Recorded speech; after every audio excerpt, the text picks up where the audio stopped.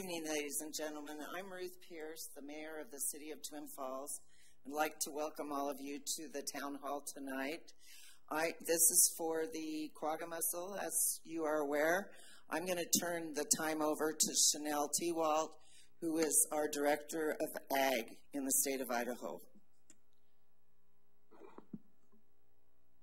Do a mic check real quick.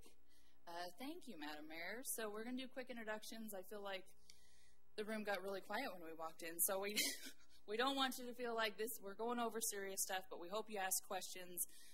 This is truly meant to be an opportunity for folks to hear what we're doing, to make sure that you ask the questions either that your constituents have or that you have, and we go through and leave no stone unturned. This is not meant to be anything but an open project, and we want to talk to everyone about the threat that we face and what we're trying to do about it. So as the mayor mentioned, I'm Chanel Tewalt. I'm the Director of the Department of Agriculture for Idaho. We'll go through and introduce our team really quickly, and then we'll launch right into our presentation. Lloyd Knight, Deputy Director, Idaho Department of Ag. Jeremy Varley, Section Manager, Department of Ag. And we have a number of other folks from the Department of Ag team. One person who isn't here because he has been absolutely grinding on the operations side is Nick Zerflew, and he's our Bureau Chief in the Plants Division, oversees all things invasive. He's not here, but he's been out in the field practically day and night, and so it's somebody that you may have interacted with, as well as our PIO and our Plants Division Administrator, and also a lot of agency partners. So we'll just get going right into the slide here, into the presentation. Got to figure out the technical side. By the gavel, just a moment.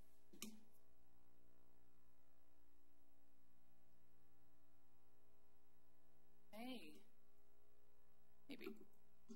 Might need some help, Sydney, but we're just going to start talking. Okay. So for a recap, and I think everyone has probably been absolutely bombarded by radio ads and news media, and a thank you to the media partners who have gotten the word out on things. But for anyone who doesn't know what we're doing and what we're facing, on September 18th, the Idaho State Department of Agriculture detected veligers, that is the larval form of Quagga Mussel, in the Snake River. What we have done since that time is a really aggressive approach to delimiting and sampling the Snake River. Lloyd's going to talk about that a little bit. We know a lot of you came today with questions about how far upriver, how far downriver, what's the impact area, and all those sorts of things. What I wanted to do for you is kind of cue up just the general scope of the project and what we are trying to do. If you have not heard this already, Quagga mussels pose a huge threat to the state of Idaho. We have worked for 15 years, thanks to partnership with the legislature, and a huge amount of investment and direction from policymakers in Idaho to run a program to try to prevent the introduction of quagga and zebra mussels in the state of Idaho.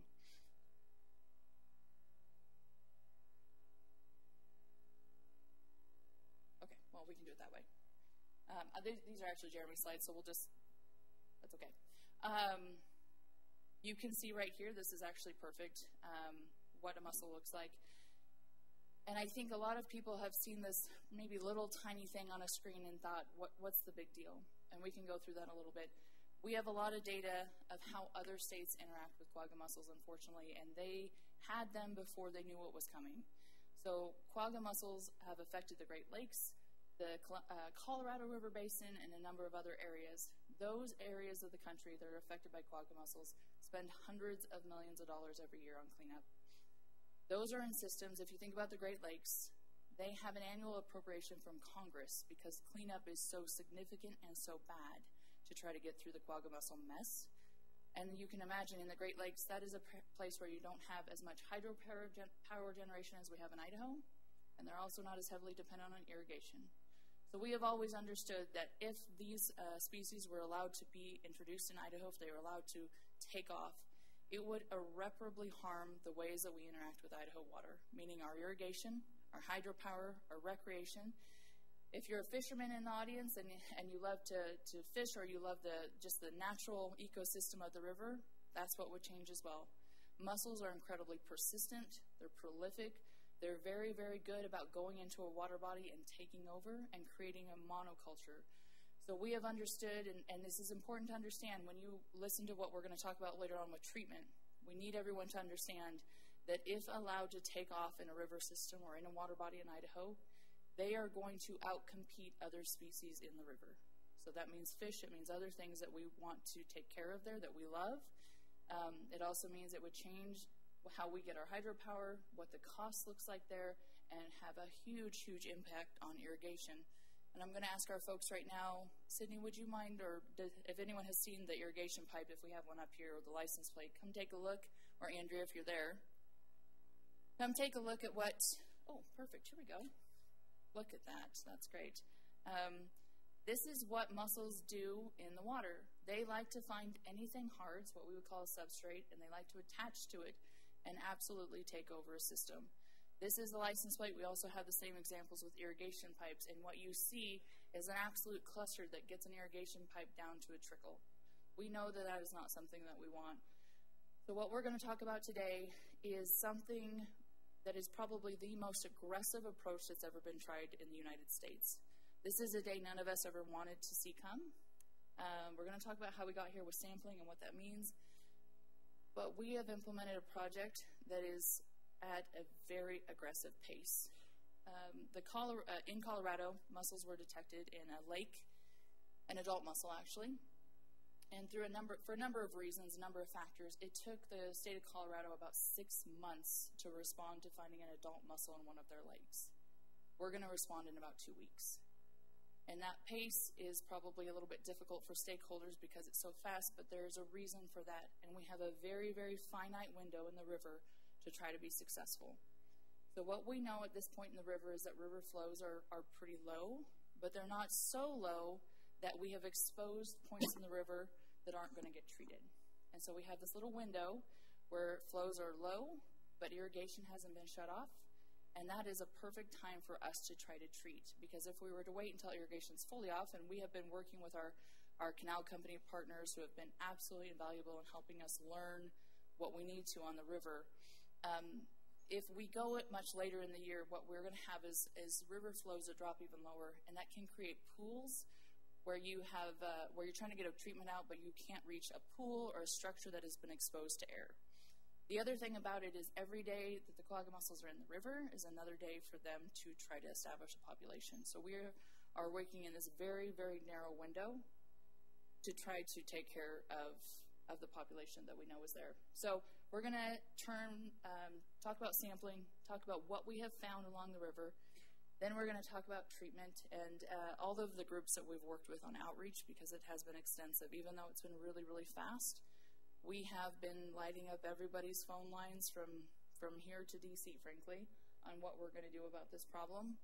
And then Sydney has note cards for us if anyone has questions, but we also know that if you have questions and you want to ask us something, this is an opportunity, and we really want to hear from everyone as well. So I'm going to turn it over to Lloyd Knight, our Deputy Director, who's going to talk about sampling and what we've found and what we haven't found. Good evening, everyone. I think I've got a couple of slides here to...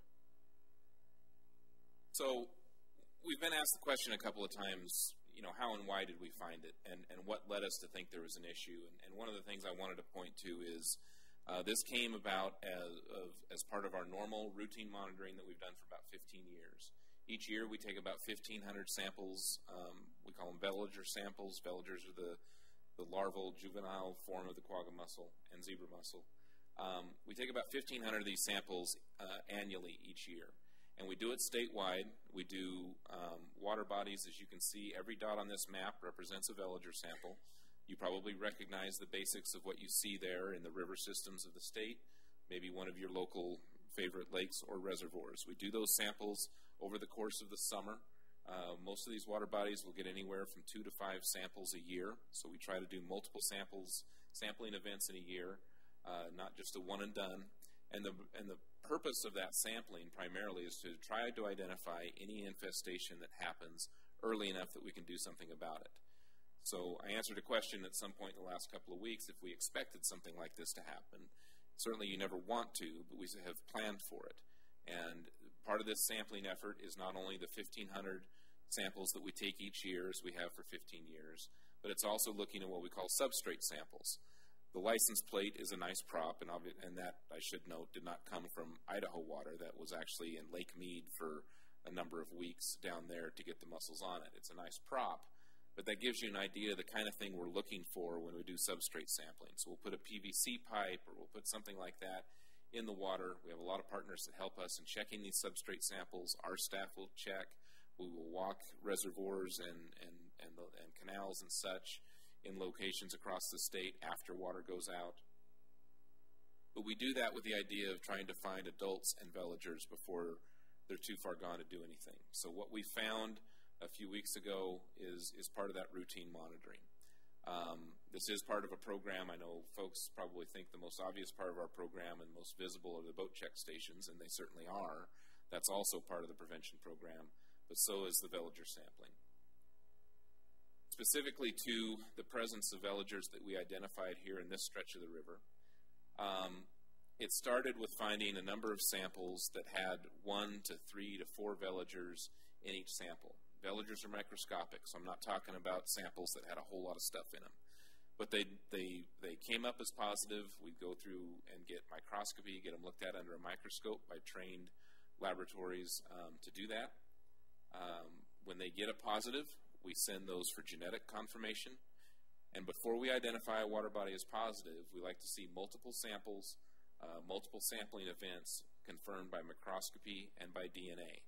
And the reason we have such a stringent standard for that is we recognize that we want to really be able to see in front of us something definitive to tell us there's a problem. There's enough different kinds of species that look like quagga and zebra mussel under a microscope that you want to verify genetically what you have, and that's important. It's important that it's on multiple samples or multiple sampling events. It could be possible that something is introduced into the system that isn't really a resident of the system but gets introduced and won't survive. And one of the things I think Chanel noted is that part of that standard is ensuring that we don't just see a ghost, that something's not there behind it. So what you see represented there are the villagers. We were looking for, and I tell people it's a little bit like a game of Battleship. What we look for is to try to then intensify our sampling through what we call a delimiting survey. So those initial samples are on a certain grid. We find a positive. Now we're going to go in with a tighter grid because we really want to look and see what we can find, and we're looking for a plume of those villagers. We found that plume represented by the orange and red dots that are in the center of the picture. So that pointed to us that there was 20, 30, 40 villagers in 3 samples. So that told us this may be a hot spot that we're looking at now. And so our folks went out and did intensive sampling in that area, in that affected area from Centennial Park to Twin Falls.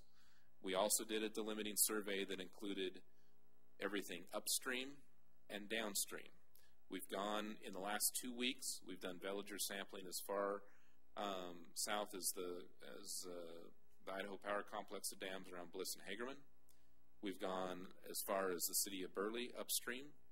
We've done Walcott. We have done Walcott. We've done Wilson, Murtaugh. We've done all of those areas from Milner up. We've done all of that. So far, everything's come back negative except for the dots that you see in the picture in front of you. And that's all just been in the last 2 or 3 weeks. So it's been a heavy concentration of sampling that our staff has done. We even had folks that walked upstream from the upper reaches above Twin Falls Dam, and they walked through the canyon to Cauldron Lynn and all the way up through there as well on foot, just to make sure there wasn't a pool there where there was something that we were missing. In the middle of all of this, once we identified the plume, 2 of our staff, Jeremy and another gal actually that is from the Magic Valley, dove in that area where the plume was and found an adult on a rock in 16 feet of water. I think Jeremy called it a needle in a 2-mile haystack. We're very fortunate they found that. I've had a couple people ask if that's a bad thing, and I actually tell them I think, in my opinion, it's a good thing that we found the adult. We know that we have a population there. It's not that we're just seeing villagers. Go back to seeing ghosts in my terminology. But we did find that adult. It verified, I think, for us what we had and gave us an area to concentrate on as Jeremy goes through the treatment. So again, a couple of the key points is this was found during routine monitoring. It wasn't something that necessarily surprised us from the standpoint of somebody finding something else and bringing it into us. It was part of the program that we did. The delimiting has gone very well from the standpoint of confirming where we have veligers and where we don't. We have sampled extensively throughout this middle part of the Snake River. We've been in communication with a number of different partners, including water users, power company, Idaho Power, the canal companies, as we've talked about what we're finding, what we're planning to do, things they can look for, and really relied on them to help build the picture so that Jeremy and his team, the rest of our team, could work on the treatment plan. So I think I'll just then hand it over to Jeremy and let him talk about the treatment plan. Thank you, Director T-Walt and Deputy Director Knight, for that introduction and for bringing us up to speed on what the current picture is with the Quagga Mussel in the Snake River. So I'm just going to dive right into the meat of how we got to where we are today and looking at it, how do we control this new invasive species in the river. This has been a culmination of a lot of decision making, a lot of time, a lot of effort by our staff, by countless hours in the field trying to go through things, as well as also in the office going through a lot of literature review, trying to make sure that we make the best decision possible to have the most success possible because we know what the risks are. So when it comes to options for treatment of Quagga mussel, there's really only kind of 4 options out there: prevention, molluscicides, biological control, or do nothing. Doing nothing is not the best option. These current infestations that we have the potential to be a threat to the entirety of the Columbia River system. So that's all points downstream, not just in Idaho, but in our neighboring states and provinces as well. Prevention, this is still a key component to controlling these mussels. However, for our current thing in the Snake River where we have that positive hit, we got to move from prevention into more action being taken. So although prevention will still be important for the rest of Idaho, it's not an option currently for us.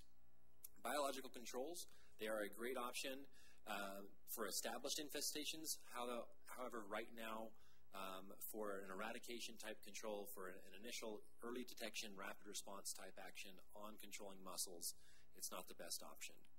Molluscicides present the best option for eradicating the current adult infestation, though there are several variables that need to be considered when you're employing this type of a tool. When we were going through and kind of looking at our best options, we went through this entire list here looking at all of the different limiting factors, both environmental as well as regulatory, trying to make sure we made the best decision on what was available as well as what would fit our current timing window.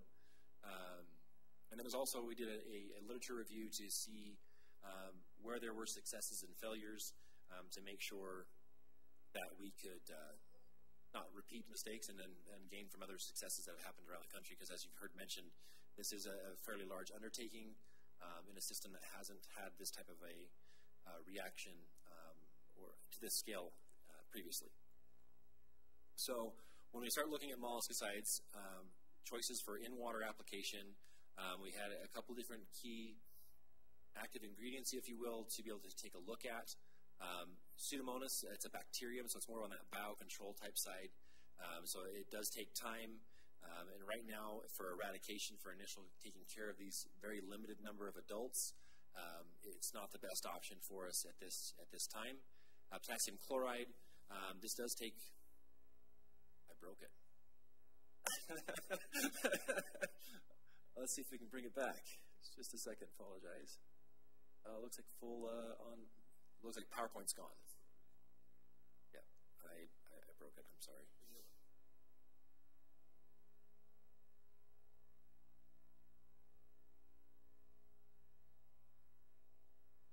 I'm not speaking another language, I promise.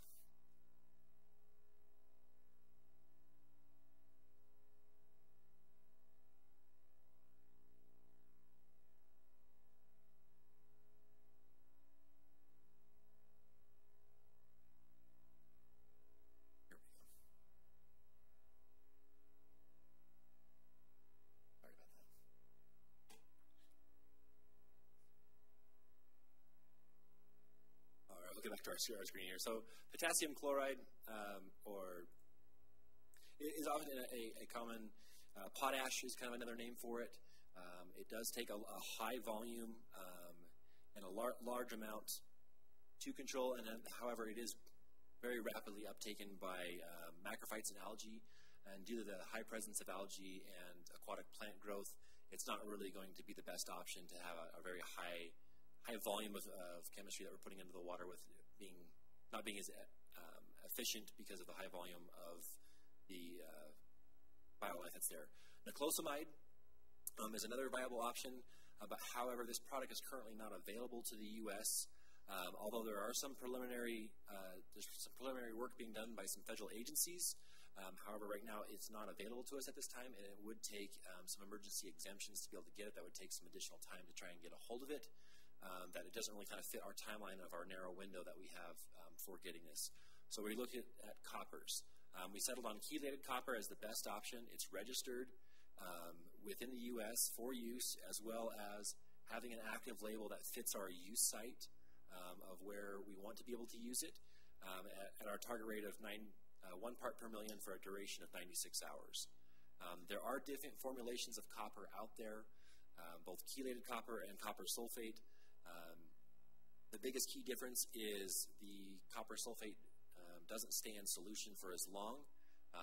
It doesn't carry as far as we kind of need it to. The chelated copper does allow for it to stay soluble in the water for a little bit longer of a time to help us get an effective control on the downstream that we're trying to catch. Because you remember from that picture that Lloyd showed just a minute ago, how we have those villagers each day moving downstream, and we want to capture them.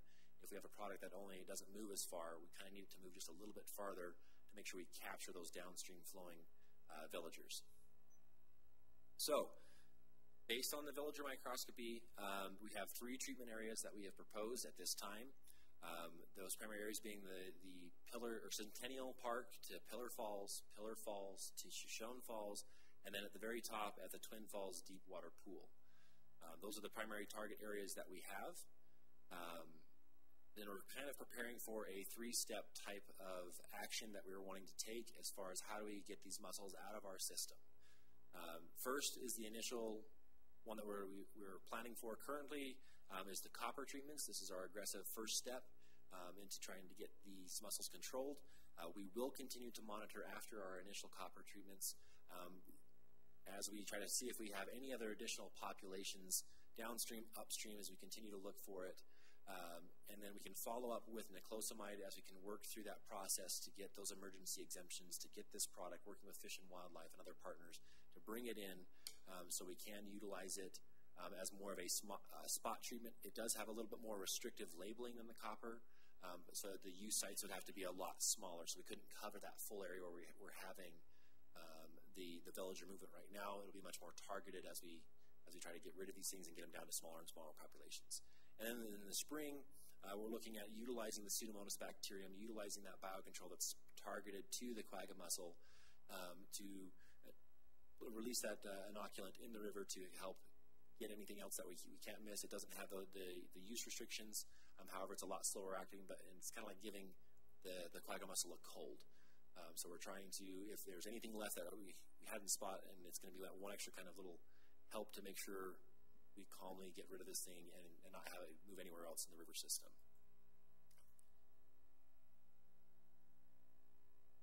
Uh-oh. I'm dangerous. Okay. How the copper treatments work. So, for the sake of things, we have this current example of our flowing Snake River. Each section has been evaluated for the surface acreage, as well as the cubic foot per second or flow rate of the river, as well as its pH hardness or water hardness, and then the average depth. Those are all very key components that we need to be able to start evaluating the treatment. Based on those, we can get a rate per hour based on the labeling and make sure that we get a quarts per hour so we can start honing in on how much of this molluscicide that we need to release into the river system. We are going to utilize metered gravity boxes that will be placed at key mix points where there's a lot of water turnover to help mix in our molluscicide into the Snake River. We will then turn those on. They'll go out at a very directed rate. They're not going to be just opening up the valve at the bottom of the container. It's measured out at a rate per minute, and then the downstream movement will occur and distribute the molluscicide throughout the area for the full duration of 96 hours. Additionally, when we look at the copper treatments, one of the special considerations we had to take into consideration is the deep water pools that are present within these sections of the river. Kind of shown up here on this graphic, these areas present just a little bit of a difference because some of these are as deep as 90 feet, some are only about 20 to 25 feet deep, but these are if you think of them as an extra tank of water. So you have the water passing through, and then you have this deep vat well of water that can be holdover. That's a point of dilution. So as we're sending down the 1 part per million trying to hit that target, these deeper areas can be a point source of dilution, and then these mussels sometimes are bottom dwelling on these rocks. And if we don't have a full application rate in that area, we could be unsuccessful in these deeper water pools. So we're definitely taking those into consideration to make sure we can get this correct amount of this molluscicide down to where these mussels are dwelling throughout the water column of the river to make sure we get them under control. The product that we are going to be using is called Natrix. It is labeled for use in this flowing water environment that we are going to be utilizing it in. It is a chelated copper formulation, and we are currently in the process of getting all of it here on site and ready to go so we can proceed with our application. So just some general information about each of these sites. So the average depth of the pool at Pillar to Centennial, Centennial Park to Pillar Falls is an average depth of about 15 feet. And then we're targeting at about 11,232 gallons of the product to go in, plus the one deep pool. That's the deep 90-foot pool at the head of Pillar Falls. And then moving up to the Shoshone to Pillar, it's an average depth of about 22 feet. When again, at about that 11,000 gallons, and that has to do with the CFS that's within those areas. We don't see a lot of variability from the 480 CFS that it currently is at. There is some stream introduction as we move downstream, but however, it's pretty minimal. So we're not seeing as high of an increase in that CFS, although both of those are looking very, very similar as far as how that application will occur. And at the very top, at the Twin Falls Deep Pool, it's an average depth of about 35 feet. It's a much smaller area. It's only about 3 acres, but we'll cover these a little bit more each in detail and why they are, how we got to these target rates. So looking at the Shoshone Falls to Pillar, I wanted to target this one first because as you saw in the map earlier of where that plume was existing, that's this area. So of all the areas, this is the most important area that we need to formulate treatment for. It's just over 91 acres in size, and it's between, again, Pillar Falls to Shoshone Falls. We're looking at staging our molluscicide both on the north and south side of Shoshone Falls. There's some good access there through Idaho Power as well as the Shoshone Falls Park. Why we were looking at this area is because Idaho Power does control the best mixing site available there. Through their inlets, they have both the pass-through the hydroelectric facility as well as what they pass over the dam. And if you look at the very bottom of the powerhouse, you can see that turbulent white water. Think of that as a mixing point. Think of that where as the chemical, goes in, it's going to mix and turn over and be at our target rate when it exits that facility and moves through that as that natural downstream movement occurs. It's all at that target rate, and we can really focus in on and hone in on keeping that 1 part per million throughout the duration of that treatment. And again, this reticle here is over the top of our plume area. As you heard Lloyd mention, Bethany Muffley and myself dove down, and it was a 2-mile haystack to try and find a needle in, and we were able to find one single adult.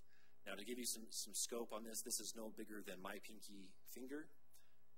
On the bottom of a rock, you heard 16 feet of water, and all of the rocks that are in the bottom of that river system, finding this, Bethany Muffley will forever be known as a bloodhound for finding it. She did a great job. But it's one of those things that as we found this, what it does for us at this point is it gives us a reference.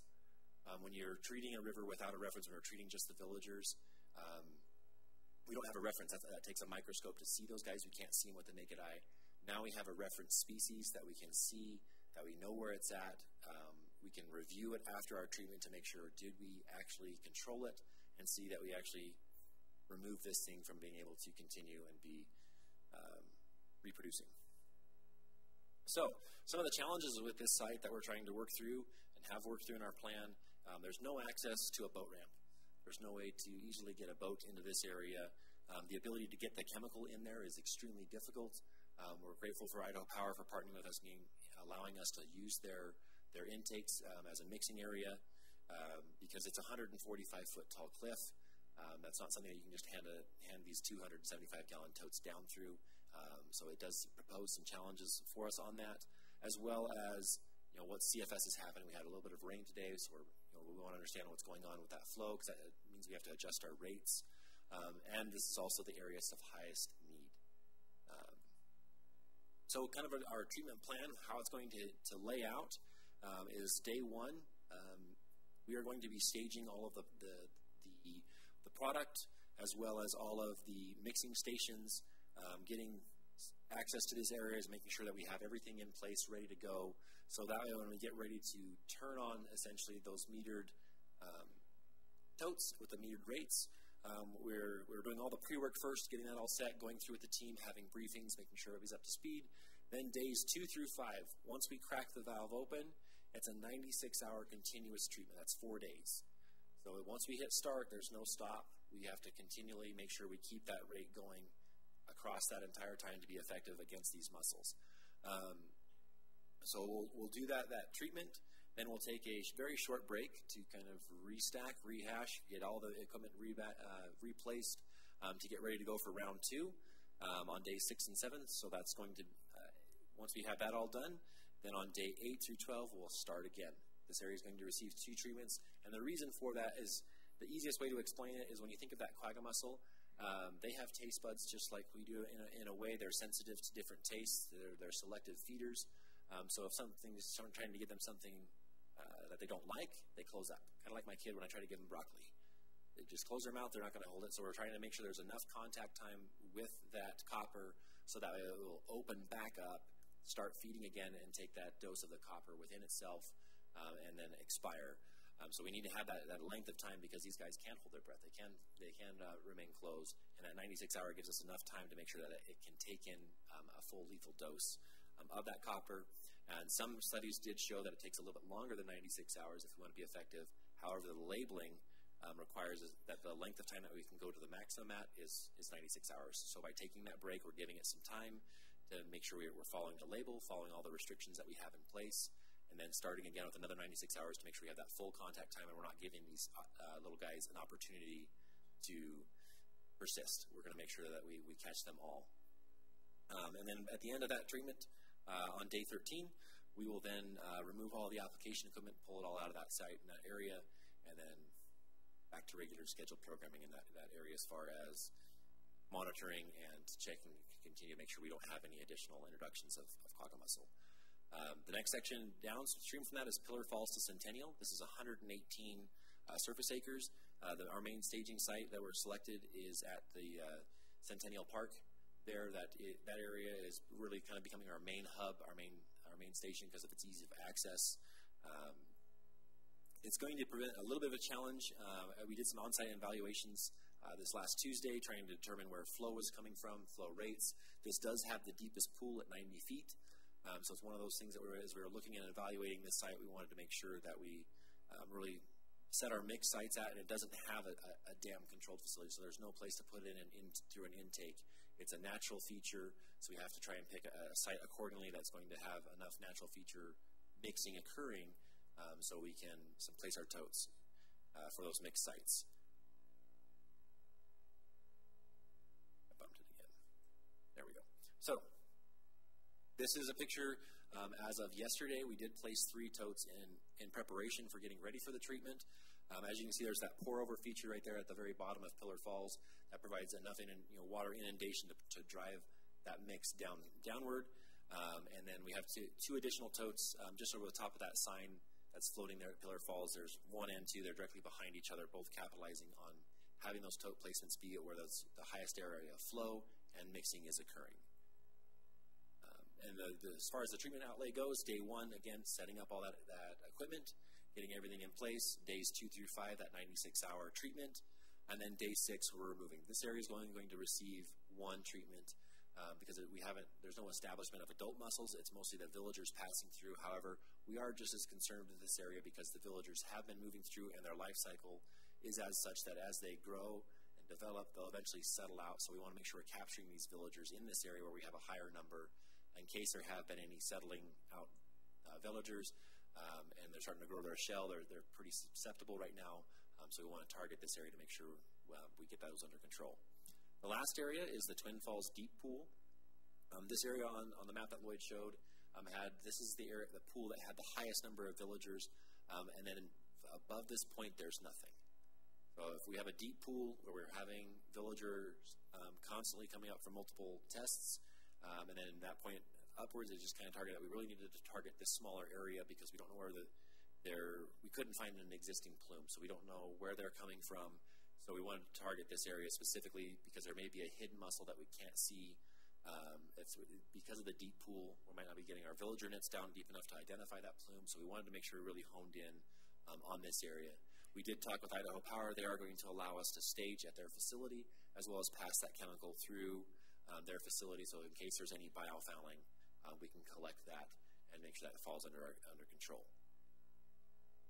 And additionally with that, yes, we anticipate the copper is going to move downstream through the rest of that area between Twin Falls and Shoshone Falls.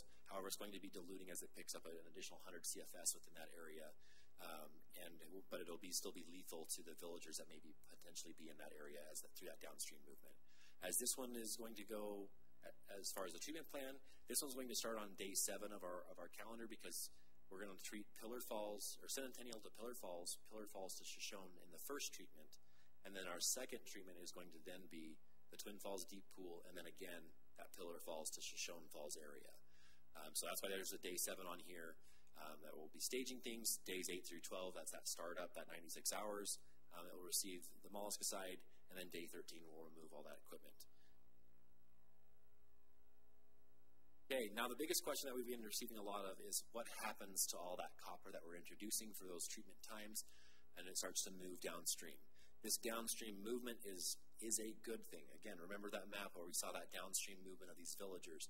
We're trying to capture those so that way if we treated just where we had active villagers today, with these things putting out the level of villagers that they are anywhere from 82 to 2,000 villager larvae a day, those are going to be moving downstream naturally with the water. So if we don't do something to address that, we'll be back here again next year trying to address Quagga Mussel again because we didn't do enough to address their downstream spread. So we're trying to capture that with this downstream movement. What we've kind of done is we have been working very closely trying to figure out how far down based on a number of variables, how far is it going to go, as well as trying to find out where is the areas of highest impact on that downstream movement. So we did take an entire survey of this entire 16-mile area shown on this map and looked for a lot of sensitive areas, whether that's trout farms, irrigation intakes, drinking water intakes, things of those nature, trying to see if there was any of those types of high-risk areas in there because we were looking at the option of employing biochar or activated charcoal to pull the copper out in those areas of sensitivity. The only areas that we were able to identify were some access areas for livestock to be able to go down to the river and drink from the river. The level that we're using the copper is non-toxic to like cattle and things like that. There are copper-sensitive species out there that we can address and talk about a little bit down the road. But however, we still wanted to identify where those areas were where stock can access. This was one of 2 that we found where they were actually able to go in and access that water. So we identified them so we started to evaluate what stock is there, how are they using the water, when are they, is it a grazing allotment, is it an established farm or ranch. So we did collect that information and didn't see any other areas of impact. All of the trout fisheries have a waterfalling type feature, so there's separation from our river and where their trout fisheries are that could be susceptible to the copper. So there's no way for that water to exchange up the waterfall and go into their facilities. So they're protected, which is a really great design feature of them. And a lot of their settling ponds have those. So they're protected. They're not going to be affected by our copper treatments. As far as water intakes and things of that nature. Our levels of 1 part per million are well below the threshold for drinking water, so there's no drinking water restrictions as well as no irrigation restrictions.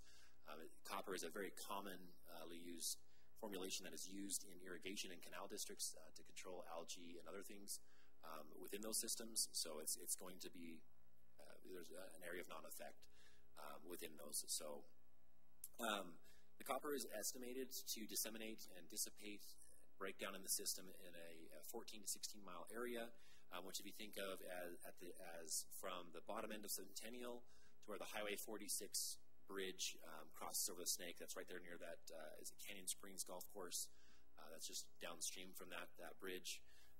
And so in that area, there's a total, even though it looks narrow on the map, it's a total of about 739 surface acres. That's a very important number to keep in mind because we're not just talking about water, we're also talking about algae and the macrophytes, as well as other key components that are going to help break this copper down as it moves down. So it has to go through a lot of areas. Even though length isn't that big, the amount of area is a good large spread. So how's it going to break down as it moves downstream? First and foremost, the biggest contributing factor that's going to lead to the breakdown is going to be additional water. Whether that's from springs or streams or irrigation returns that are coming back down into the Snake River, each of these adds to that component of the cubic feet per second of the volume of water moving down and adds as a dilution in that area of where we're letting that copper go. As that dilution increases, that naturally breaks down that copper amount in the water, starts to really kind of take it out of the system, make it starting to fall below those lethal levels. Also, what we can't see is also all of the subsurface springs that we know that are coming up in that canyon as well, that are welling up and coming up from all the different sources from here to Thousand Springs. There's thousands of springs coming in and helping to add to that dilution factor. One thing to keep in mind is at the very top end, at the Twin Falls facility, it's a total CFS of 380 CFS. At the very bottom end of our 16-mile area, it is at 2,010 CFS, so that is quite the compounding of dilution occurring naturally through all the introduction of additional water into the system. What we're anticipating that process alone is going to do is break the copper down and dilute it down by more than 70%. So we're at 1 part per million, we're reducing it by 70% just in additional water addition as well. Another thing that's going to help make the copper not bioavailable or available for other organisms to take it at a lethal dose is plants and algae. They do like to sorb and bring in that copper. It is lethal to the plant when it brings that copper in. That's why a lot of irrigation districts and things like that use it, is to help remove copper or plants and algae. However, once it's taken in by that plant, it's no longer bioavailable. It's not available in the system to be lethal to anything else. It's removed from that system. So what we kind of did on an initial study, because this is really kind of hard to quantify and say exactly what happened or how much plant and algae we have in that area, but kind of based on some imagery and things of that nature and some in-field surveys that we were able to collect, we were able to say that within the first 9.5 miles, or roughly the Pigeon Cove area, we're going to lose an additional 5 to 15% of that copper. It's no longer going to be bioavailable. And so I realize that is a range, but again, that's just how much algae do we have, how much plant macrophyte do we have, and at this time, as we're starting to move into the winter months, how much of that plant is still respiring and able to bring that copper into its receptor sites. So it's kind of that's why we were giving that range, is the plants are varied throughout here. We know there's certain areas that are just full of plants, other areas are not so much. But it's a good sweep to talk about and say that it's going to help pull it out. Another way that is going to help pull the copper out is inorganic matter sorption or complexation. So think of sorption as the free-floating sediments. You have a lot of sediments that get stirred up as the river moves downstream, as you get new additional inflows from the side or from underneath. You get some sand and silt moving around. We don't have a lot of clays moving around, but we do have a lot of sand and silt. There's not as much room in those sand and silt free-floating hydrosoils, but we're anticipating at least a 2% decrease in the copper available, just due to that there is some available for it to take and bind to that copper and move it out of the system. The other has to do with our pH level, alkalinity, as well as our water hardness. What that does for us is on species that we're concerned with, like fish, their main area that is sensitive to copper is their gills. And the potassium and the sodium that's present in the hard water kind of blocks those receptor sites on the fish's gills.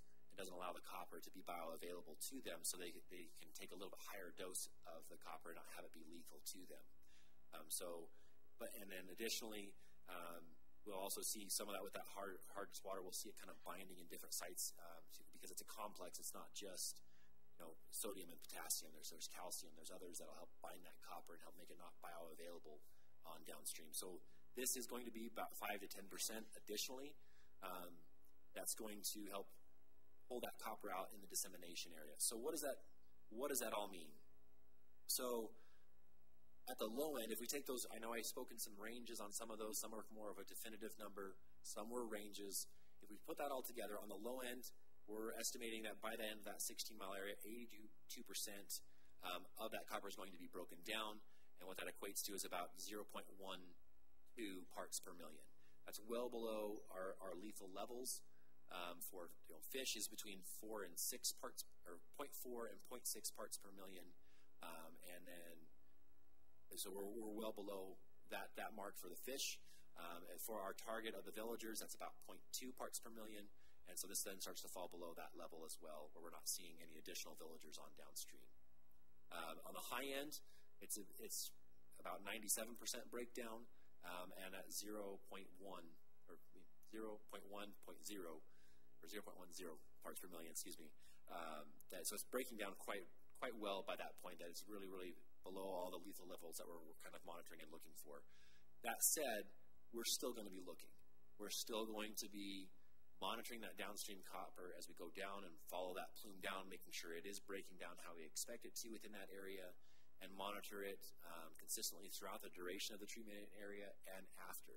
Now, once we turn that copper off at the very top and are no longer introducing copper into the system, we're anticipating about 2 to 3 days after we shut it off for it to fully start moving out of the system. So it's not going to take a lot of additional time because we're not continuing to introduce more and more copper.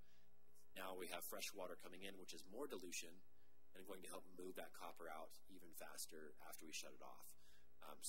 And again, about 2 to 3 days after that, we'll start to see that copper move out of the system. So, dates. This is the overall treatment schedule. This is how we're going to be taking this thing out. I know I kind of talked in days first. Now here's the dates. For phase 1, October 3rd, that's this Tuesday, we will start treatment on the Centennial Park to Pillar Falls to Shoshone Falls areas. We are going to be targeting that 96-hour 1 part per million treatment, and it will continue for that full duration of 96 hours until October 7th. At that point, we will then clean up the Centennial Park to Pillar Falls treatment area and then start preparing for our second treatment of the Pillar Falls to Shoshone as well as the Twin Falls. That will be phase 2 and treatment 2. That will start on October 9th, so 2 days after the commencement of the first. We'll start our second treatment of those areas. Again, it's going to be another 96-hour treatment, ending on October the 13th, and then cleanup and all the breakdown of all of our supplies will be collected, and we will remove them off-site and be done by October 14th. So, I can go through it. Yeah. Sure. As far as treatment notifications, we have been making sure that we've been talking about this. It's been coming up. We had a lot of working groups with this, brought a lot of state and federal managers in here, and broadcasted a lot of information out there trying to get as far and wide, both bilingual information as well, to ensure that people know what's going on through different advertisements, different coordination efforts, as well as we are starting to work on some door knocking and making sure stakeholders know what's going on. And then here we are today for the public treatment town hall briefing as a part of this notification process for this treatment. And with that, I'll turn it back to you, Director. Okay, before we take some of these questions, I just want to, so we just went through the really technical version of this. So number one, what we are doing tonight is being recorded, so that's something that you can share if somebody wasn't able to join us. The presentation that Jeremy went through is also going to be posted to our website, so I know I saw a lot of folks taking pictures. If you need information from that slideshow, it's going to be available. But I do kind of want to bring it back to the high-level overview of this project, and we need to talk about some serious impacts that we are going to be facing as well. That might be part of some of the questions I got. So number one, you all understand now what we're trying to do with the Quagga mussels, and as aggressive as this treatment is, we are still utilizing a rate of product that is below a drinking rate standard. So yes, it affects, and we all have to put our science hats back on. Jeremy talked about an adult mussel the size of a pinky nail. That is going to respond to toxicity different than a human, different than adult cattle, those sorts of things. So we would encourage people to ask questions when they have them, and I'm going to go through a list a little bit, but we don't want everyone to conflate the fact that we are treating the river with it's not going to affect everything the same way that it affects Quagga mussels. We are going to go through impacts just a little bit, though. And before I do that, I do want to set the stage. Jeremy talked about how difficult it is in Shoshone Falls right now. We are going to be airlifting boats into Shoshone Falls tomorrow. So please don't be alarmed if you see 2 boats being airlifted into the area. It's going to be early in the morning.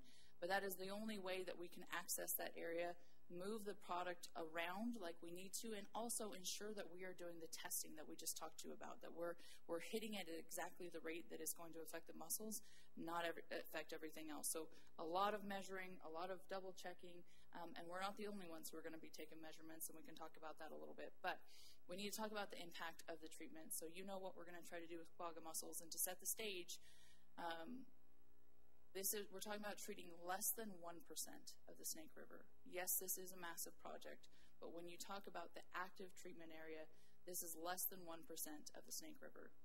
We don't expect any impact to drinking water. The nearest drinking water intake is down in Glens Ferry, and we've had conversations about that. There are not drinking water intakes here in the impact area, so this is not something that you're hearing us talk about because it's not going to be an issue.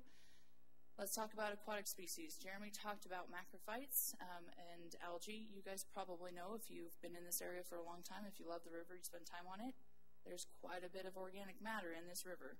And so it is going to be impacted by this treatment, as will fish. And what we want to do really vocally and to set expectations now, and it's something we started doing when we had talks last week with county commissioners, and it's what I tried to cue up at the beginning of this discussion. If we do nothing, it is worse for the river. But we want everyone to understand that this treatment doesn't come without downsides. And there will be fish mortality in the area where we are treating. And we have been working with the Department of Fish and Game about what that fish mortality looks like. And we know the department has been out doing fish surveys. And we expect the greatest amount of mortality to occur where we are implementing that treatment that we just all talked about. And what those fish surveys with the Fish and Game are going to do is help set some benchmarks and help them understand what future stocking looks like. And so this is a plan that hasn't been created in a silo. In fact, we spent Friday down on the river with many, many agencies, and we're going to, I think Sydney's got a slide for us queued up to talk about some of the partners that we've been working with. This plan wasn't developed in a silo. We didn't do it by ourselves. And it's also important to note, and Jeremy touched on this product isn't unprecedented. This product is commonly used, and copper-based products like this are commonly used in irrigation by other states as herbicides to control other species. So we don't, we are talking about it because we all understand the quagga situation and the scale. But this is not something, this is something that happens frequently that you probably never realize, but it is occurring in irrigation systems and other systems in this state and around the country regularly, but we want to be very transparent about what's going to happen in the Snake River. In terms of other impacts too, for wildlife, we even visited with the Fish Consumption Advisory Committee, and you guys probably didn't even know we had one of those, but we do. And it is a multi-agency effort to understand what might affect fish consumption for the state. So if you're someone who loves fishing, if you obviously want to understand what this treatment is going to do, there's going to be fish mortality, but what about the other fish? And what about animals that feed on fish? And what we have noted is, in working with the advisory committee, it is not expected that this type of product settles in the flesh of fish. is expected to pass over the gills, so it will affect fish in the impact area. But if there were a bird that came along and ate, the flesh of the fish, that is not a wildlife concern that we have, and we've talked about that with a lot of different groups. But we can continue to talk about it. I want to look through my notes and just see if there's anything else we need to cover. Let's talk about outreach just a little bit, Sydney, and then I'm going to launch into questions. Can you cue up that slide for us, or maybe I need to? It's a ways back. We covered a lot of ground. But we told you, don't look at the screen, it's going to make you motion sick. There we go. Okay, so when I say we haven't done this in a silo, and we have been reacting really, really quickly, we're not cutting corners.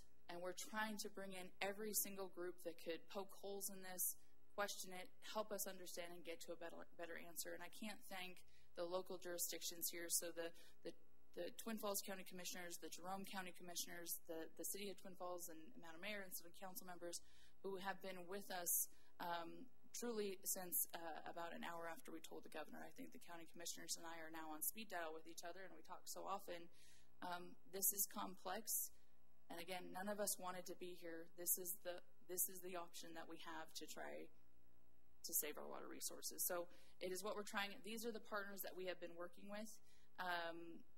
In addition, of course, as I mentioned, and a huge thanks to our local leadership in Twin Falls, who not only knew about this issue but knew the severity of it and have been trying to help us navigate how to deploy an effective treatment.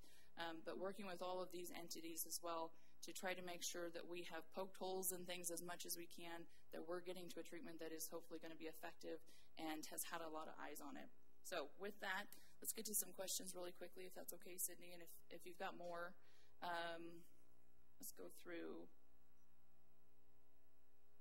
Okay, are all boats required to be decontaminated or just the ones that have been in affected waters? That's a great question.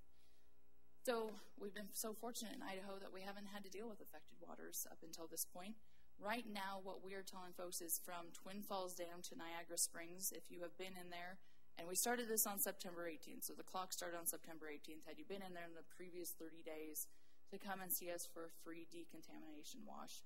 We really don't want folks don't wash your own boats because, number one, you might send that material into a storm drain or something else. But you can't probably get it hot enough to be effective. We have special machines that get really hot to be effective.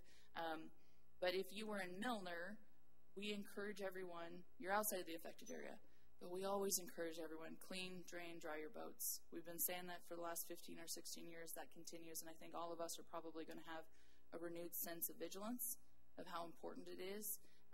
We also need to get the word out, and I don't know if there's anyone from tourism here tonight. We really need to get the word out to the folks who come and enjoy our waters from somewhere else and then leave. Because we are dealing with this impact, we need everyone to be following those same directions. Okay. Yep, okay, great question. How effective have similar water treatments been in other areas? That's great, and I'll let Jeremy and Lloyd weigh in too. We have seen, I mentioned to you the Colorado example where it took them about 6 months to deploy a treatment where we're going to take about 2 weeks. Their results so far have been good. They have not found veligers, and Jeremy can correct me on that if we need to. So I'm going to kick it over to them, but let me take the other part of this question really quickly. So can and how, could livestock basically spread the mussels? So the one thing that we have working for us typically is and we know we have some livestock access to water, typically those animals aren't here and then really, really quickly moving over to Milner. So that is going to work in our favor, that it's not exactly like somebody with an inflatable raft, a kayak, or a boat where you drop in water, you have a great time one day, and then you decide to go upriver, or you portage into a spot upriver pretty quickly. So that is, I think, a different risk level typically, but again, we're trying to be pretty mindful of any livestock access, but it's limited. They're going to be in that impact area post-treatment, but not necessarily in this direct treatment area. But let's talk about effectiveness of treatments as well. If I could, before we let Jeremy talk about some of those other treatments, one thing to think about with these veligers is the veligers at that stage themselves are actually very fragile.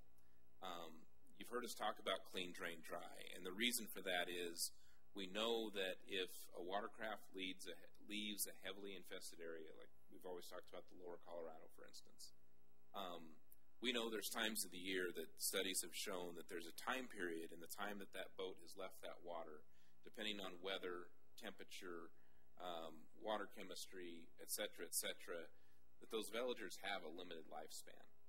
And the wash that we do looks simple enough, but temperature and time, contact with the surface, contact with where the wet areas are for those veligers are very important, because they are very sensitive to heat, they're very sensitive to pressure, they're very sensitive to a number of environmental things. So when you hear us talk about 30 days, and you hear us talk about washing, it's because we know that especially with those veligers, they are very fragile and susceptible to a lot of things that could impact them. Jeremy can talk about some other treatments, but one of the scenarios that the director mentioned was in Colorado. Another scenario was in Montana. They never actually treated because they found veligers, never found adults. And they went through 5 years after that and never saw anything again. It's very possible, we've always assumed, that there could be dozens of introductions of veligers into Idaho waters every year that never take for whatever reason, right? Well, I mean, that's I would say, a hypothetical exercise that we go through. It's a what-if scenario. We build plans around, not saying that happens. No, it is. No, but okay. Bring a little, yeah. It is, but my point being that the veligers are fragile enough that they, just because one's introduced doesn't mean something's going to take. So there's some instances where treatments have been done for veligers, some have been done for adults, and each scenario is a little bit different. Jeremy, I'll let you go from there. One of the key important things to keep in mind is when we start talking treatments, most of the folks that have been treating for quagga or its secondary cousin, zebra mussels, when I was doing the literature review, a lot of them were in established sites. So sites that have had these introductions since the late 80s. There's a vast quantity of them, and they're doing trials and initial trials on them with a very established population of those mussels. Some have been very successful in very controlled environments. Others, they have tried different things that haven't worked and been trying to figure out what works, what doesn't. To our knowledge, there's never been anything done at the scale at which we are doing here in the Snake River. But however, utilizing the copper to control them has been very successful. That's what we're really looking at this product, really looking at the success rates of utilizing a copper-based product that has the correct labeling. So we didn't need to go get any additional emergency type permitting. And this one does pair up showing very good beneficial results of treatments in various areas, from canal ditches to intakes on hydroelectric facilities and things of those natures that they have worked. They work very successfully. Where we're taking more of a proactive EDR or early detection rapid response type approach and trying to get rid of this thing before it has the opportunity to fully establish. We're kind of on the front edge of that, because now we've identified it. We've been able to catch it early enough.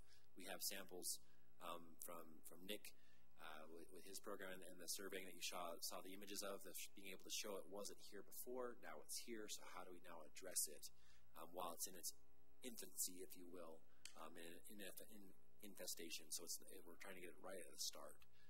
And those have shown to be very, very successful when you're treating very small quantities and trying to attack just a very start of a population and not a very well-established population.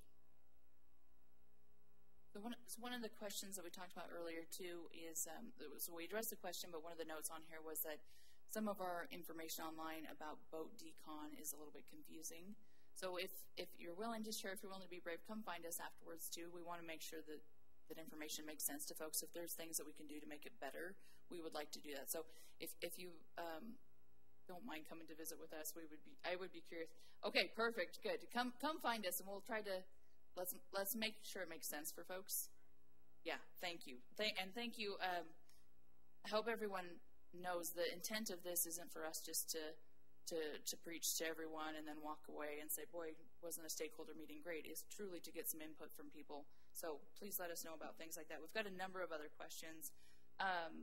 One of the things, it kind of follows what we talked about with livestock. Do livestock pose a threat for moving mussels? I mean, obviously anything that comes in contact with the water could pose a threat. But if those livestock continue to graze in that same area, that looks different than somebody, again, who is taking a inflatable raft, or even, and this is really important to understand, even fishing tackle, duck decoys. If you are in a part of the water where you were really excited about going fishing, and then you go, drive up to Milner and decide to fish, you have to understand, yes, we found an adult mussel, but the matter that we're talking about is microscopic. You would never know that you have Quagga Mussel veligers on your boat. You cannot see them. And so it's really, really important to think about anything that comes in contact, or if you let your dog go splash around in the water and have a great time. We don't want to be, we don't want to make this seem silly, but it truly is important to then not go into another water body.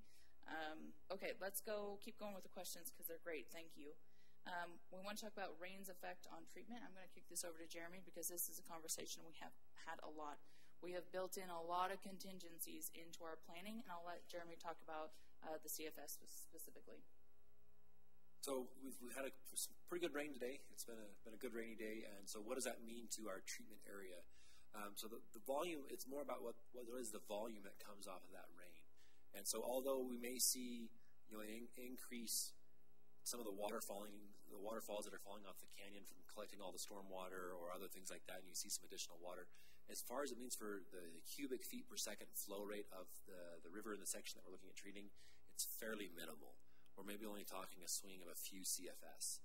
It's not going to make a very large difference. If we're talking a large swing in CFS, it's going to be from something else, either a cataclysmic rain event or something that's being a change in flow from dams or things of that nature. It's not going to be as wide of a sweep. We are expecting it to come up and then start to then tail out after the storm starts to move through. We have made contingencies so we can accurately measure that the level of CFS as we start our treatment. So if we need to make any adjustments, we have built that in to our models for how we're going to be putting this chemical out, and we have a product on site to make sure we can make those adjustments should we get enough water being introduced that could cause additional dilution of our copper. So I mean, it is something that we were watching and monitoring, but at this time the introductions of the rain haven't been enough to really cause that big of a swing to cause us not being able to do our treatment. We can still mitigate and make sure that we're not we're still able to hit that target 1 part per million. Jeremy, can the treatment be monitored for stratification and identify the eventual efficacy? How do we evaluate whether it's going to work or not, and that you're getting the concentrations everywhere that you need it to be? Right. So when it comes to the treatment in the water, it's not just a broadcast on the top of the water. And we know that the water, especially like we were talking about those deep pool areas where you have a deeper pool, that we have to be able to address that larger vat of water. We know at times that there can be different temperatures at different levels throughout that water column that sometimes can kind of hold a thermocline or hold. The colder waters will stay down, and the warmer waters do something different on top. We have made sure that we address that in how we're going to apply the chemical, making sure that on some of the drip totes are going to have deeper lead hoses going down as far as we can get them through gravity feed to introduce that and make sure we're constantly and consistently getting it.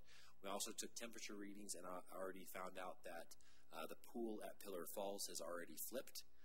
So the cooler waters are now on top and the warmer waters are now underneath. And so kind of finding out that base information, we've been kind of really exploring that. We have water meters on hand. We've been working with USGS on getting active information for what the CFS are doing. And then as far as monitoring that effectiveness as it starts to move downstream, making sure we don't have just a top layer versus a bottom layer. We do have sampling devices on site to be able to run a copper colorimeter, so we can take a Chemer device, send it down. It only collects water when you send down the trap, and so it collects the water at the depth that you want. So that way we can check the really deep pools, make sure we are at 1 part per million when we bring that up, so we can make adjustments as needed. I mean, so throughout the duration of the treatment, we're going to be heavily monitoring and making sure that we are hitting our target level, making sure it's being effective. We also have that adult mussel that we found. We call it our canary in a cage. We have gone down, attached some mesh to it so it can't get away from us, and tied it off so that way we can then go back and make sure we can go review it to make sure we are being effective. It is taking in that lethal dose to an adult mussel. So we are being very, very having a very, very programmatic approach to this, making sure we're checking off each step along the way to be as effective as possible throughout all the varying water conditions that we know that we have, from the Twin Falls deep pool all the way down to the bottom end of Centennial. I had a question texted to me from my kids at home and asked me how you can tell if it's dead, and I said, you're just going to poke it. Well, we will have to go back down and get it and retrieve it, but you'll be able to tell through the internal internal tissues whether or not it's opening and respiring. They are a bivalve, so we will be able to see whether or not it's opening and respiring and breathing like a fish does in the water. We'll be able to tell whether or not it's a dead, just open, and doesn't look very happy. It doesn't have X's on the eyes, unfortunately. I'm sorry.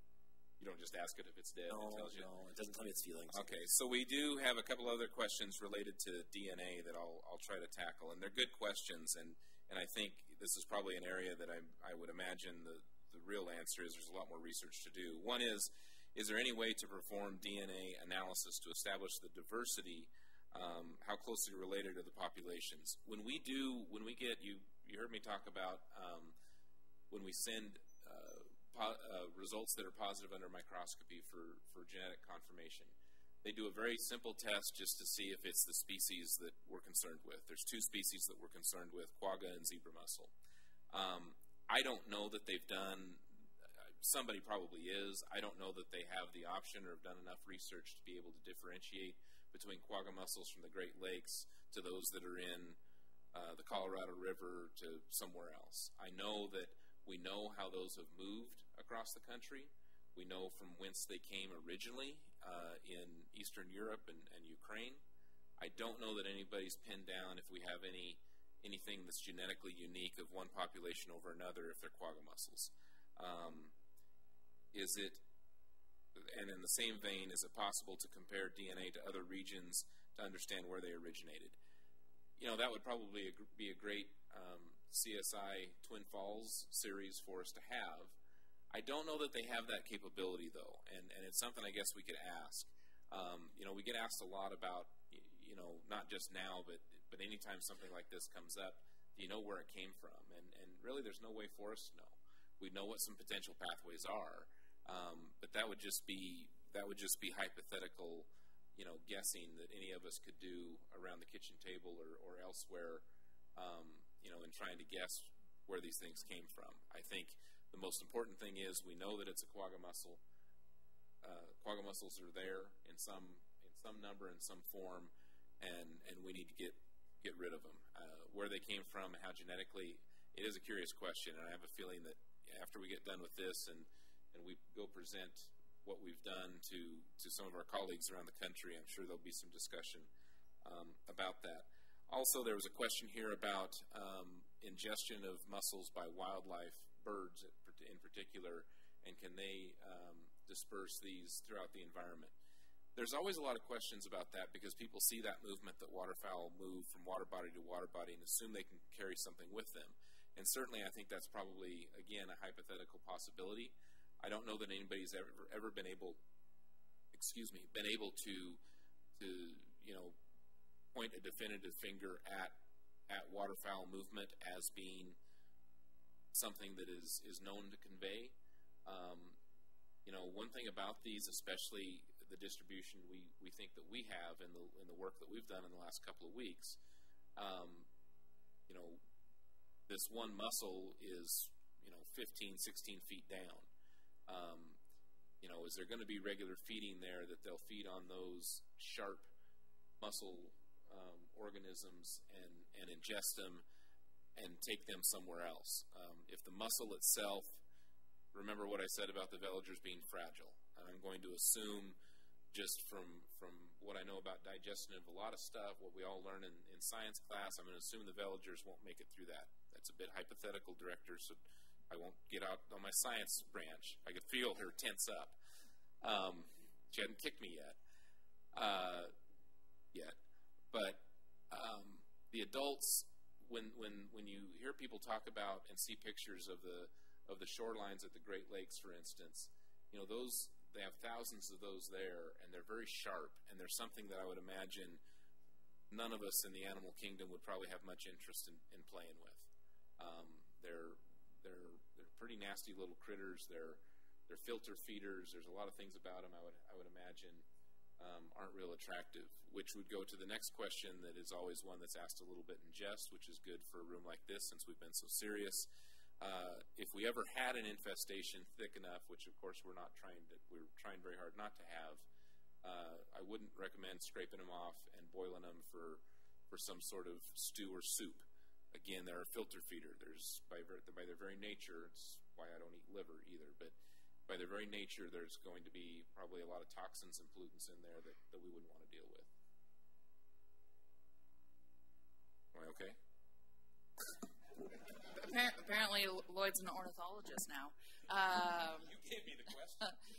But you can tell that we are trying to apply the absolute best data that we can find, and also marry it up with a little bit of common sense at the same time. And so that's where you get, and that's why we have so many eyes on this project.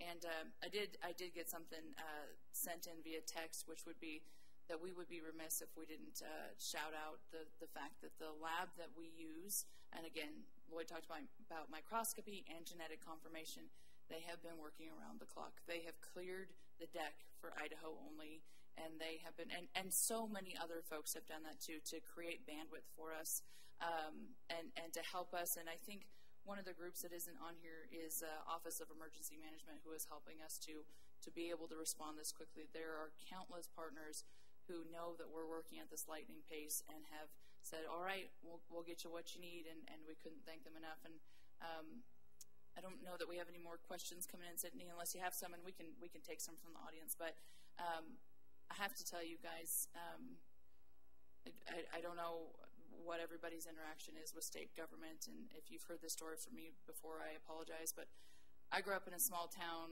I think Lloyd and Jeremy are in the same boat. Don't throw anything, but I grew up in a small town in Oregon, but it was farm country, and my part of Oregon always felt, first of all, more like Idaho, but it felt a million miles away from people who were in agencies in Salem making decisions, and I have carried that chip on my shoulder for a really long time. And that might be some of the questions you guys have. How seriously are folks taking it? The people who are involved with this program, first of all, many of them have been here for a really long time, but they live this stuff and breathe it. We took a number of groups down the river on Friday, and it was great to have everyone sort of captive on a boat so we could talk about the scale and the magnitude of what we were trying to do, how much people truly care about getting a good outcome here for neighbors, people who live here, for all of us who love the river in the same way. And I can't say enough about the ISDA staff, who literally at this point are pretty much living on the river. Jeremy, you guys don't know this, Jeremy is going to take a tent out to one of the islands and camp out during the treatment, literally on the river, so he can take 24/7 samples. We care about this very much. We want to get it right. We hope that you ask us questions. And this isn't your only shot. For anyone who couldn't be with us here in person, please reach out to us. There's our emails. I think a lot of folks in this room probably have my cell phone. Everyone's welcome to it. Please get a hold of us. Get a hold of Lloyd. Find Jeremy. Tell them, thank you for living down here at this point. But we very much want to get it right. This is important to us. Sydney, or we got more questions? Well, I think if I could real quick, I think one question that hasn't come up yet, and I'm sure it's out there somewhere, and so we'll just kind of address, and I don't mean to pick a scab, Director, but I think it's out there, and I think it goes to the point that you just said. I know that this has been an inconvenience for a lot of folks, but we're trying to move as quick as we can, and we're doing it to try to take care of this problem now, so it's not something we have to deal with in the long term. I know there's parks that aren't open, there's the river that you can't access, there's all of that, and I'm sure there's some folks out there that wonder why it has to be that way. I get a little bit nervous every time we're out on the river. We're working, we're doing our thing, but I'm sure somebody looks down and wonders, what the heck? We are moving as expediently as we can. We want to address this issue. We know that it's an inconvenience, and we're doing it. We want that to be as temporary as we can. There's a lot of jurisdictions that have weighed in on this, that have an interest, and I see some faces in this room that represent some of those entities that have, we all do have an interest, but I'm looking at some of those that have a lot of investment in infrastructure that impacts each of our lives every day. So we'll get through this. We've got a couple weeks of treatment to get through. We've got some equipment we'll have to move. We'll have to make some decisions about how exactly that interaction looks afterwards. But I hope you understand that within this period of time when things are that way, it's because we're trying to take care of this issue now. It's for this, when we talk about in our press releases about safety of the public and of us and the river, we're not just making that stuff up. We got a lot of stuff down there. We're going to have a lot of things moving around in the next couple of weeks. We really need the public to be patient because we're doing a lot of real technical stuff, and we need to have our focus on that.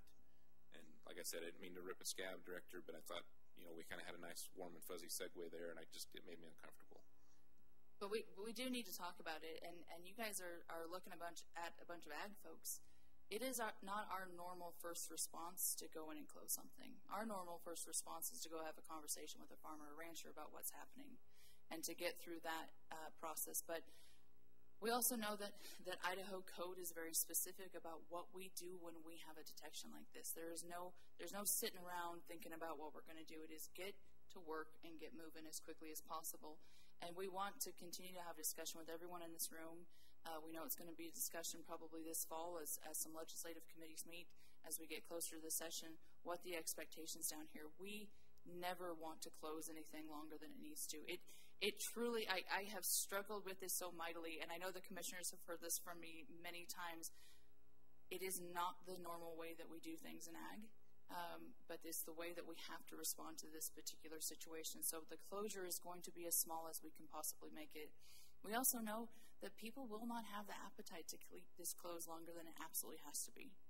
And we just told you, and we talked about keeping folks off the river for safety, but we're also mindful that we're not applying it at such a rate that it's going to cause certain problems. And so we are going to try to work as fast as we possibly can to tell you all if we think we were successful. And that's going to take some time, but to continue to have a conversation with everyone here locally and with state partners and with legislators and everyone to understand what we need to do with the river to balance, if there's a risk of moving something or continuing to impact outside this 1% of the Snake River, and also getting folks back to their normal lives and enjoying the river. And there's probably one of the few silver linings we have is fewer people typically are out probably as we get into the colder months, but that doesn't mean not everyone. And there's hunters and fishermen and folks who want to be out in the water. And we also know how important this incredibly beautiful area is to this community. It is something else to be down on the water, truly, and we know that everyone else wants to get back to normal. Okay. Other questions? Have we gotten anything, any other direction, or does anyone want to ask a question? I mean, we don't. Yes, sir.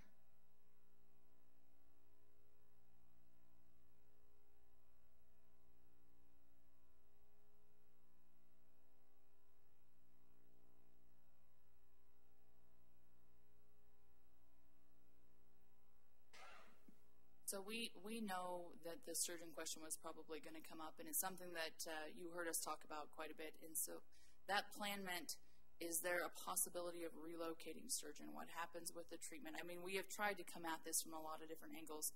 One of the things, while this is, and Fish and Game, you're going to have to correct me or throw something at me here pretty soon, but one of the things that was interesting, I think, to us who aren't as familiar with this area, and even some folks who are from this area, is how many sturgeon have been stocked in that area, that it's not just all a naturally occurring population.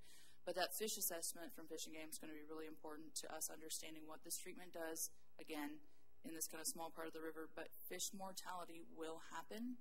I don't know if you all want to add anything specifically, but we know that we are going to be dealing with sturgeon mortality. Unfortunately, the reality is once we find quagga mussels in an area, we're going to be dealing with sturgeon mortality, whether we perform a treatment or we don't. That's the hard part. It's just whether or not that mortality is for a greater cause to try to limit the scope of this issue, or whether it's going to happen slowly as a species chokes out an ecosystem. So that is a really unfortunate biological reality that we're facing right now. We have a plan in place, though, as mortality occurs to deal with some of that on the river, and it's going to be limited. But we, for a number of reasons, don't expect the relocation of sturgeon to be realistic based on moving mussels into other systems. And that is a hard thing for us all to wrap our heads around, and that the assessment that is being done will also help future efforts on restocking. Anything else? Fish and Game team? Yes, sir. Oh. Okay, yeah, thank you, Director and Representative. Jim Fredericks, Director, Idaho Fish and Game. So I think Director Twalt nailed it. This is, for the most part, a hatchery supplemented population of sturgeon, which means that we can rebuild it. As you know, sturgeon don't turn into 6-footers overnight, so it will take some time. But in the grand scheme of things, that's the trade-off that we think is really the only choice. And I'm happy to visit with you, as is Regional Fish Manager Mike Peterson here afterwards. And to just take that one step more, we really appreciate all the work that is being done by these agencies. We've taken a lot of bandwidth from everybody else to implement this, and the fish and game question was one really important to us, and we're trying to be very transparent about knowing that fish mortality will occur. And there's a question right here. Yes, sir.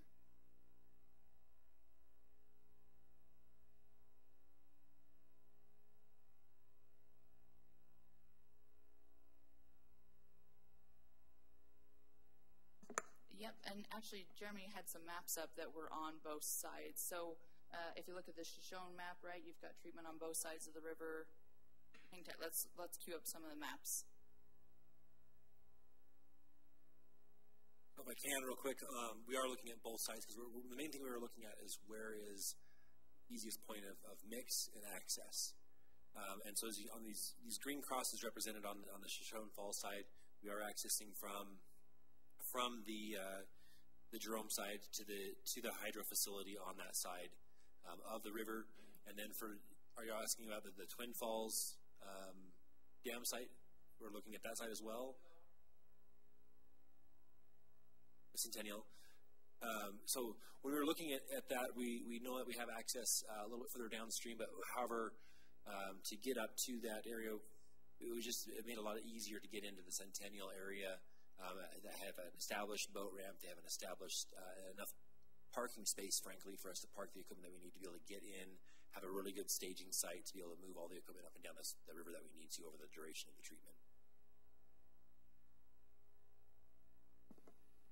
Okay. Other questions? And I think, yes, sir.